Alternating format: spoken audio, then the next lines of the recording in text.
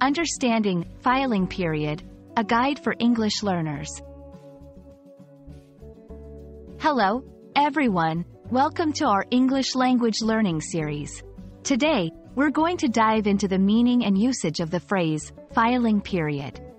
This is a common term used in various contexts, especially in legal, financial, and administrative areas. Let's explore what it means and how to use it effectively in your conversations and writing. The term, filing period, refers to a specific time frame during which documents, applications, or reports must be submitted to an authority or organization. It's a deadline-driven concept. This period is usually set by laws, regulations, or organizational policies. Understanding this term is crucial for compliance in various sectors, such as tax filing, legal procedures, or academic applications. 2.1 in taxation.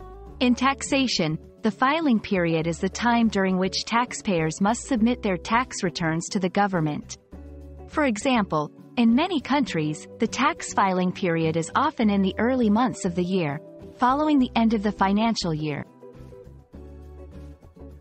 2.2 in legal settings. In legal contexts, a filing period might refer to the timeframe within which legal documents, like lawsuits or responses, must be submitted to a court. Missing this period can result in penalties or dismissal of a case. 2.3 in academic and professional applications. Universities and professional bodies often have a filing period for applications. This is the window of time during which prospective students or members can submit their applications for admission or certification. Adhering to the filing period is crucial.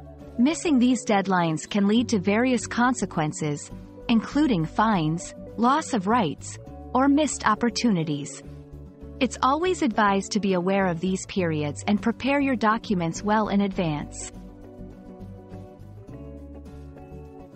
I hope this video has helped clarify what a filing period is and why it's important. Remember, being aware of and respecting these timeframes is key in many aspects of our professional and personal lives. Stay tuned for more insights into English language usage. Thanks for watching, and see you in the next video.